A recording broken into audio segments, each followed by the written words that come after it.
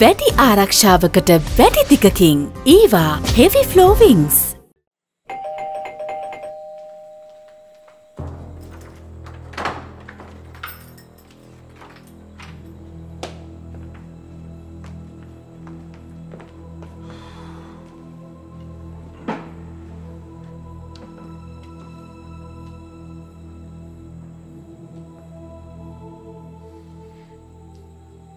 Lloyd මහත්තයා.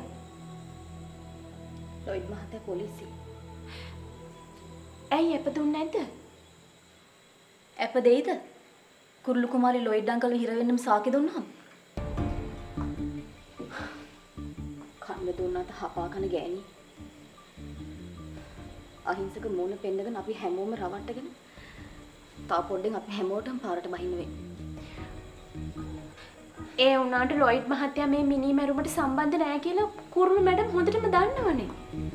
දන්නවනම් වාසනා මොකටද අර විදියට සාකි දුන්නේ? අනේ මේ වාසනා තවත් ඔය කෙල්ලව මතක් කරන්න තු මෙතන යනවද?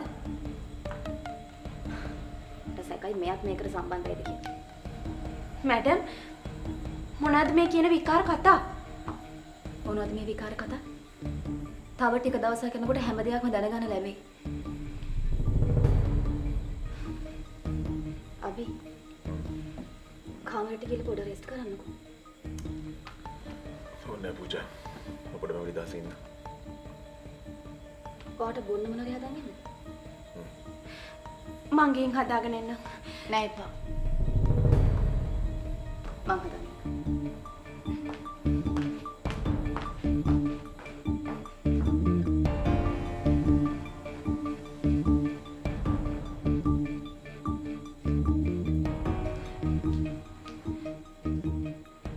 අභිමන් මහත්තයා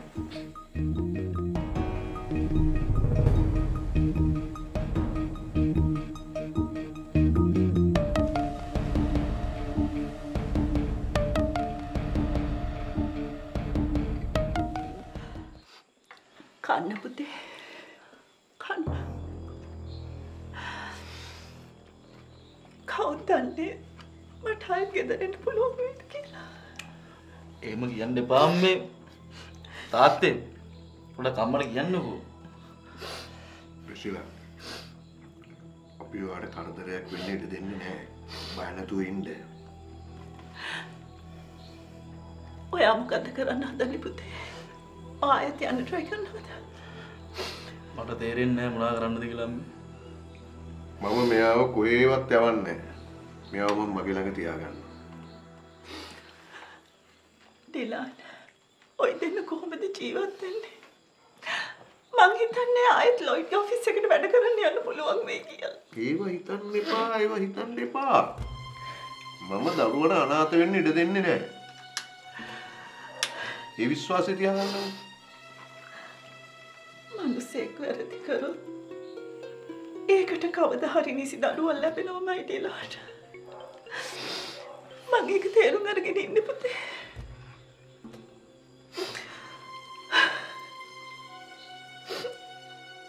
ඔයා යන්නේ නිකන් නෙවෙයි රිෂිලා. ලක්ෂ ගාණක් මගේ අතට දීලා. Thank you.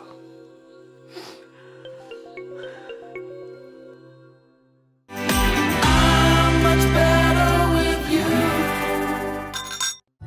Neela Pabalu.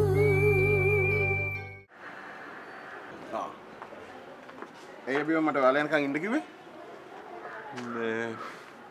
රිෂිලාවද? රිෂිලා? එයා බාර වෙනවා කිව්වද? ඔව් මට ඩිලාන් කෝල් කළා කිව්වා අද උදේ රිෂිලා ඇවිල්ලා බාර වෙනවා කියලා. නම් ඉතින් ඔක්කොම ප්‍රශ්න විසඳෙනවනේ. මම පොඩ කියලා තාත්තා බලන්න. තාත්තා ඉන්නවා ඔය ඉස්මත්තගේ රූම් එකේ. මං උදේම ඇවිල්ලා අපදිලා එළියට ගත්තා. අපි යා. thank you.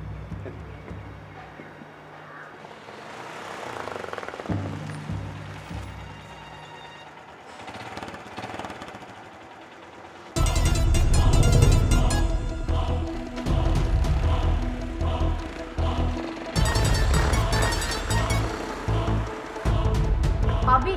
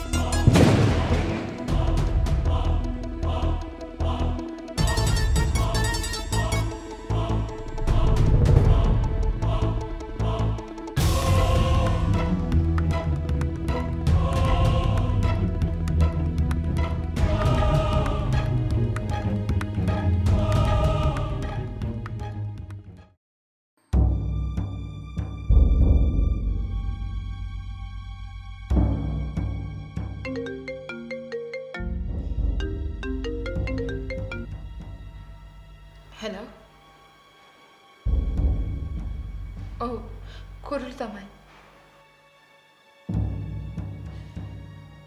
කියන්නේ ඉන්ස්පෙක්ටර්. කවුද? රෙෂිලා පොලිසියට බාර වුණා. Thank you inspector. Thank you. අම්මේ! නැන්දේ! අම්මේ! අම්මේ! රෙෂිලා පොලිසියට බාර වෙලා. රෙෂිලා පොලිසියට බාර වෙලා? ඔව් අම්මේ. දැන් ඉන්ස්පෙක්ටර් කෝල් කරලා කිව්වේ. මට නම් හිතා ගන්නත් බැහැ. රෙෂිලාට බාර වෙන්න හේතුවක් නැහැ. මටත් ඒක ගැන හරි පුදුමයි. කොහොම හරි දැන් එයා පොලිසියනේ. අපි යන්. අපි මොකටද දැන් යන්නේ? මට එයාත් එක්ක කතා කරන්න ඕන. ඕනේ නැහැ. එන්න ඕන නම් ඉන්ස්පෙක්ටර් අපිට කෝල් කරලා කියයිනේ. මට එයාත් එක්ක කතා කරන්න ඕනේ අම්මේ. මට එයාගෙන් අහන්න ඕනේ. ඇයි මගේ තාත්තව මැරුවේ කියලා. දැන් ඕව අහලා වැඩක් තියනවද කුරුළු? අනිත් එක ඇහුවා කියලා අපිට අපේ අයියව ආයි හම්බ වෙන්නේ නැහැ. ඔව්. කොහොමත් අපි අද නොවන තරමට හොඳයි. අපි හෙට හරි අනිද්දා හරි යමු.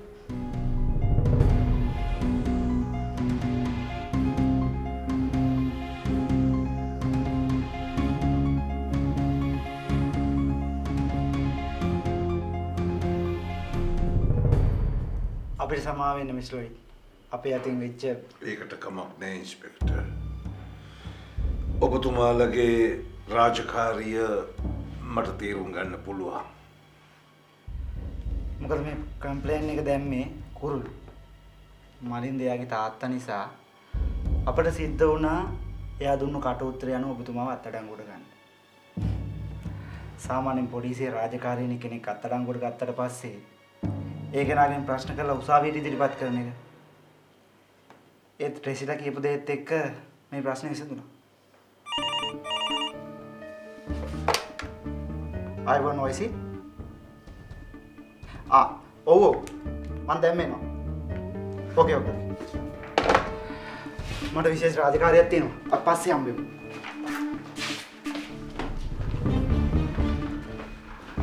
තත්ත්වය දැන් අපිට යමු.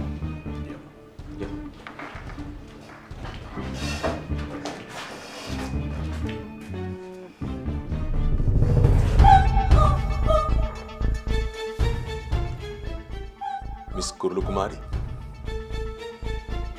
මං ඔයාලට කිව්වා නේද? මතකයි නේද? මං කිව්වා කොහොම හරි මගේ තාත්තා මං එළියට ගන්නවා කියලා. මං එළියට ගත්තා. වැරදි කරන අයට කවදාවත් බේරිලා පැනලා යන්න බෑ අබිම.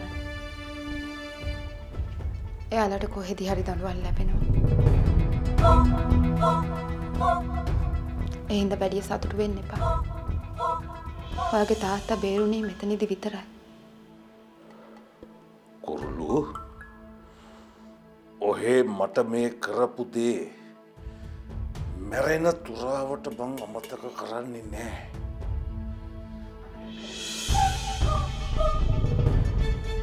අමතක කරන්නත් එපා. ඔයාට තව ගොඩාක් විඳවන්න තියෙනවා මිස්ටර් ලොයිඩ්. මගේ තාත්තට ඇනපු පිහි පාරක් ගානේ ඔයාට දුක් විඳින්න තියෙනවා. කඩ තිබ්බ පළියට බොරුවට කියවන්න එපා. ලොයිඩ් අංකල් වැරදි නම් ලොයිඩ් අංකල් නිදහස් කරන්නේ නෑනේ. ඒක මම බලා ගන්නවා. අපි යමු. මෙයාත් එක්කන් කතා කරලා තේරුම් ගන්න අංකල් යන්න. යන් අංකල්.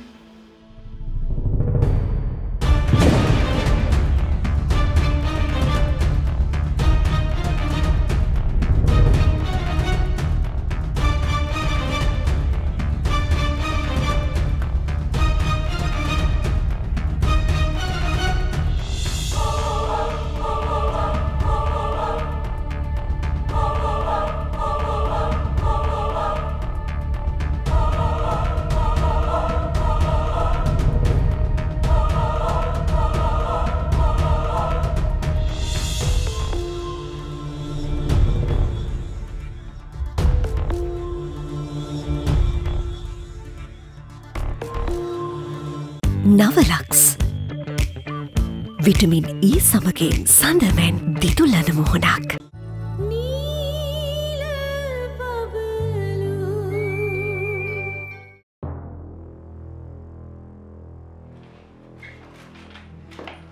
මාරම්බස වැඩේ ආරච්චි. මොකද ඉස්ලේ මැඩම් පොලිසියට බාර වෙලා. ඉතින් කියන්නේ ඉස්ලේ මැඩම් පොලිසියට බාර වුණ නැත්නම් අපේ බිග් බොස් ඇතුළේනේ. දැන් අපේ බිග් බොස්ට එළියට එන්න පුළුවන්. මාරේ වංචාවල් හොර බොරු මිනිමරුන් කරත් ඒවට අනුබල දුන්නත් කවදා හරි දවසක විඳවන්න නම් වෙනවමයි. දැන් මිස්ටර් මාලන් කියන්නේ අපේ බිග් බොස් මේ වැඩේට අවුල් කියලාද? හා? නෑ මම එහෙම කිසිම දෙයක් කියන්නේ නෑ. නමුත් මෙතන තියෙන ප්‍රශ්නේ ඒක නෙමෙයි. රේෂීලා ඇයි මලින්දෝ මරන්නේ? එක්කෝ රේෂීලාගෙන් සල්ලි වාගයක් කරන් නොදී ඉන්නවනේ. එහෙමත් නැත්නම් දේපොළ ඉඩකඩම් මොන හරි ප්‍රශ්නයක් තියෙනවා. එහෙමත් නැත්නම් අනියම් මැසුරක් තියෙනවනේ. ඒකක්වත් මේකට සම්බන්ධ නැහැනේ. මොකද රේෂීලා ලංකාවට ඇවිල්ලා මාසයක් දෙකක් ඇතුළත මේ සිද්ධිය සිද්ධ වෙනවා නම් ඔය කිසිම දෙයක් මේකට සම්බන්ධ වෙන්න බෑ. එහෙනම් මොකක්ද හේතුව? අයිසිමාරසිංහ එක්කෝ රේෂීලා ඔය ගෙදර ඉන්න කාගේ රූමනවට ඔය දේ කරා.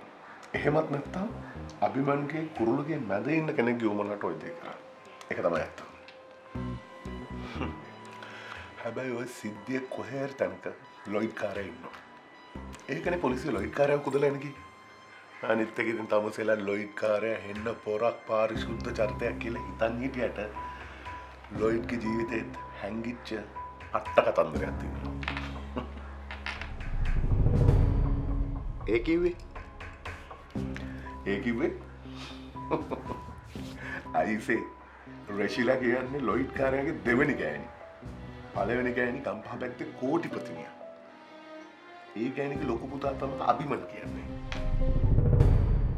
ලොකු පුතා කියන්නේ?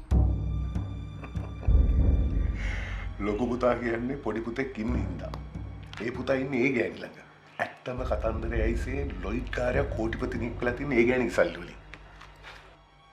පස්සේ ඉතින් රේෂීලාට අහුවෙලා ලොයිඩ් කාරයා වෙනම ජීවත් වෙලා තියෙනවා. ඒක වෙනම කතාවක්. තමුසේ පොඩ්ඩක් නිදාසේ හම් වෙනවකෝ මම ওই කතන්දර ඔක්කොම කියලා දෙන්නම්. චිත්‍රපටයක් වගේනේ. එළිවෙන යාමට හොඳ සෙල්ලම් කියලා කිව්වනේ. තව ගොඩාක් දේවල් සිද්ධ වෙයි මේක ඇතුලේ මාරේ. බලන් ඉන්නකො.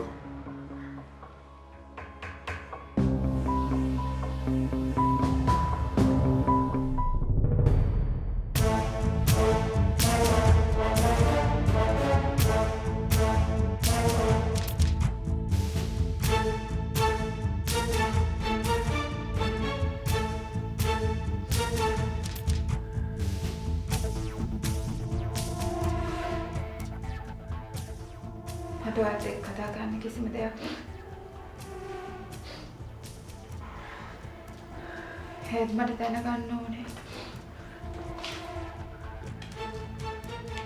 මගේ තාත්තව මරලා මොනවද ඔයාලට ලැබුණේ? අනිත් සමා වෙන්න කුරුළු. මගේ හැමදේම කරේ මගේ දරුවා වෙනුවෙන්. මගේ දරුවාට අපවත් ජීවිතයක් දෙන්න.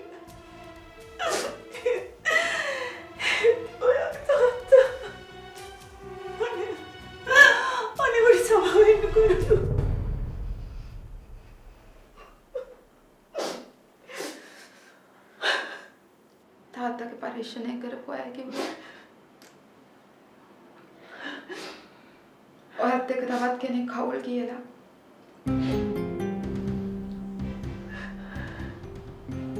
මම දන්නවා මැරෙන්නේ මිනිස්සු කවදාවත් පුරු කියන්නේ.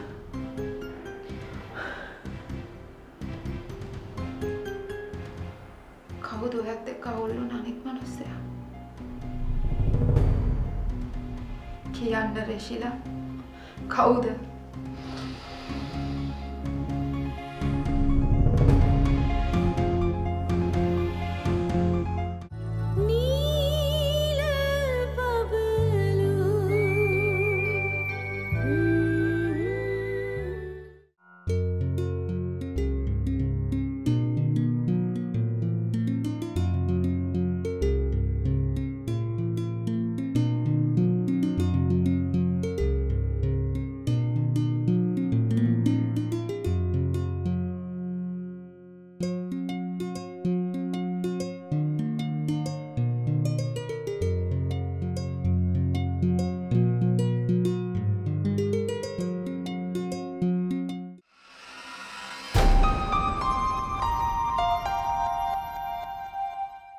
අදින් පස්සේ මේ ගේ ඇතුලේ කුරුළු කියන වචනේ කියන එක සම්පූර්ණයෙන්ම තහනම්.